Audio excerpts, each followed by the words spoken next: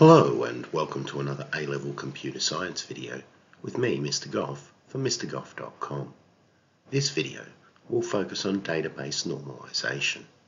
Normalization is a three-stage process that helps to design an efficient database. It ensures there is no data duplication, reducing the size of the database. The fact that data is not duplicated means it will always be consistent. Here we can see a database that's in zero normal form. You can see that in this database, courses and teachers' names are both written in repeatedly. This takes up extra room, and each time it's done, presents a chance for it to be mistyped so that there is some data inconsistency. Moving to first normal form is the first stage of normalization. A table is in first normal form if it contains no repeating attributes or groups of attributes. Our table in the previous slide contained groups of attributes. To make this work, we have to split our table in two and create a link table. We now have no repeating attributes and so are in the first normal form.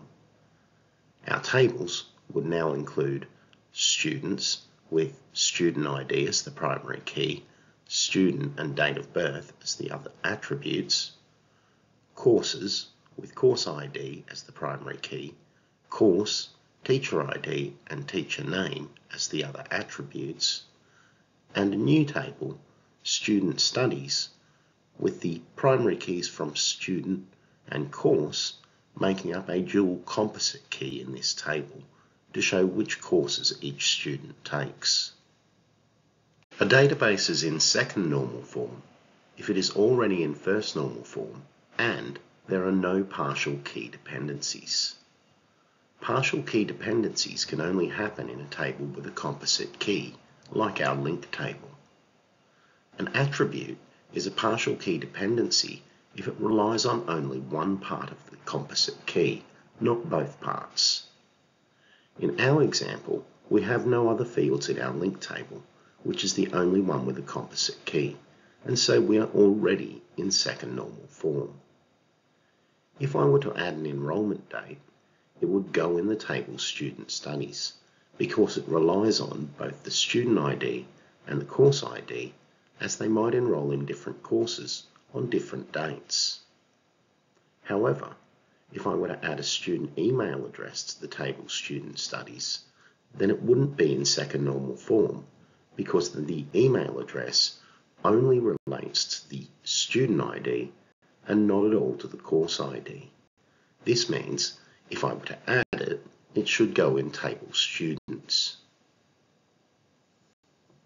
A database is in third normal form if it is already in second normal form and has no non-key dependencies.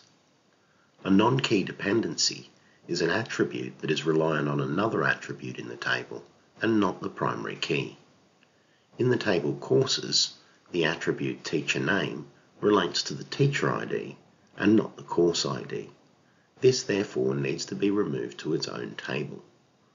We now have 4 tables making up our database that is now in third normal form. In a normalized database, you will have a number of link tables. These represent one-to-many relationships. Enforcing referential integrity means applying rules to the database that prevent you from removing a record from the one side of the one-to-many relationship if it is used in an entry in the link table. For example, we would not be able to remove a student while they have an enrolment in a course. As was mentioned earlier, normalizing a database means data is only stored once, which reduces the file size and ensures data consistency. A normalized database is also faster to search, as data is stored into smaller tables that are more easily indexed. The database will follow rules for referential integrity. You won't be able to create an enrolment in a course for a student that is not yet in the student table, or a course not yet in the courses table. And similarly, you won't be able to delete records from student and course tables if they have an entry in the student studies table. All these features mean that a normalized database is better than a non-normalized one. That brings us to the end of this video on database normalization. Join me again soon when I'll be back with a video on structured query language. Use the resources at mrgoff.com to help you revise computer science. And until next time, it's bye for now.